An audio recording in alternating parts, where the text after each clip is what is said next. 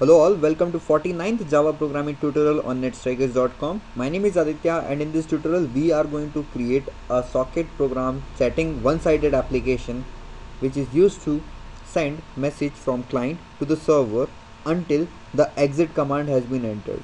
So let us open the file. So I'm going to type gedit followed by my example name which is client.java. So as you can see, I have created a class called client.java and I have imported two packages. The first package is the IO package, which is the input output package, while the other is the java.net package or for the Java network package. So I've created a main method, and within the main method I've created try catch block to handle two exceptions. The first exception is the unknown host exception and the second one is the IO exception. So as I discussed earlier that what is the task of this two exception, so we are not going to learn again and again this topic. Instead of that, we are going to create a socket object, name it as s, as we discussed earlier that the socket constructor for the client takes two parameters. The first parameter is the IP address through which it want to connect. It is in the string format, while the other is the port number with which it want to connect.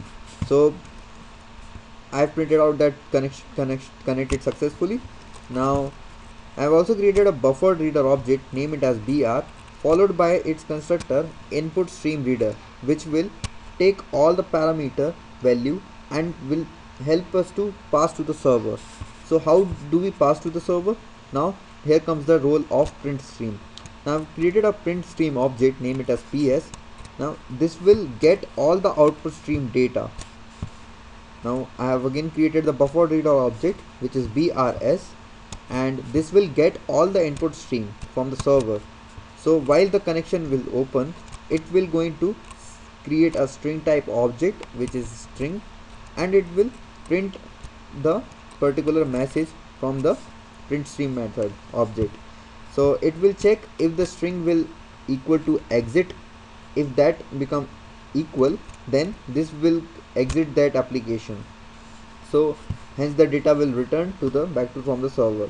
So let us open the server.java in order to learn how the server program works. So let me just close it. I need to type gedit followed by server.java. Now as you can see, the server.java is quite similar with the client. Similarly, it contains two packages, which is IO and net package. Within the main method I have created try catch block, but inside the catch block I handled only one exception, which is IO exception. Now as we discussed in our earlier tutorial, the server class will contain the server socket. So I named my server socket object is SS, as its constructor take only one parameter, that is 1 2 3 4 5, as we created in our client program. Now this will wait for the connection request.